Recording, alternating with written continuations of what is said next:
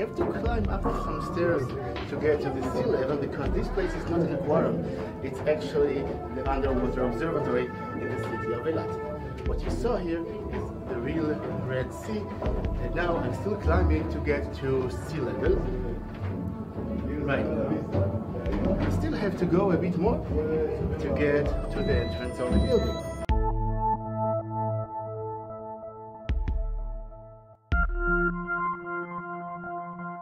Now we can see where we came from. A bit windy, but this is the Underwater Observatory in the city of Eilat. It's amazing how small Israel is and yet has so much to offer. Beautiful weather, sea and desert, religions, history, and most important, warm and welcoming people. I've been a photographer for many years and I'm a tour guide for a decade. Join me as I travel and film Israel as it really is. No filters, just you, me, and the camera. I'm Michelangelo and welcome to IsraeLive.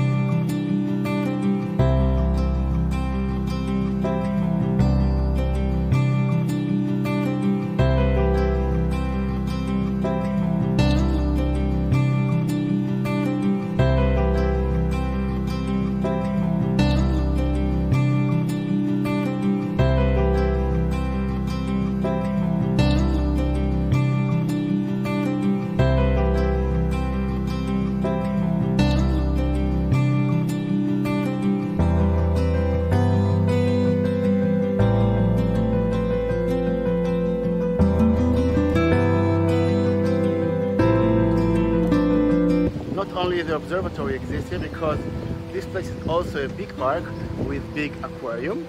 Fish, turtles, sharks, many other animals that you can see here in the aquarium section.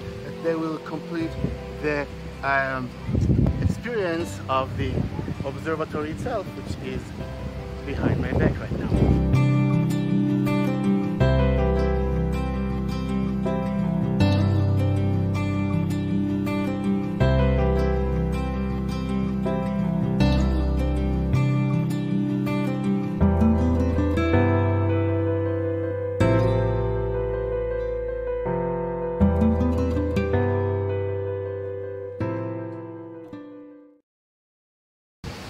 The newest part in the Underwater Observatory Park is the Shark World.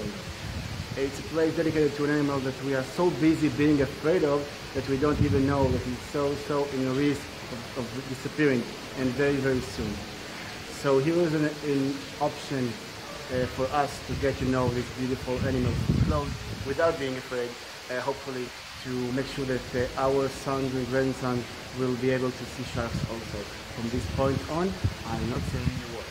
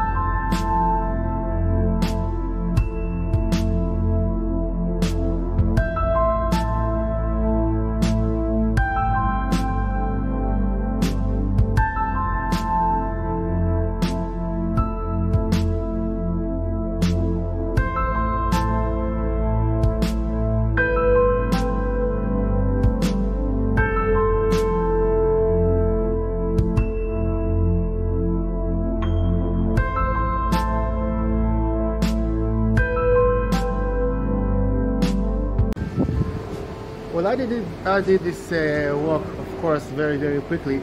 Usually we do it way slower with a group. You see this trash can? It's cute. Anyway, this is one of the most important places for us to know the shark.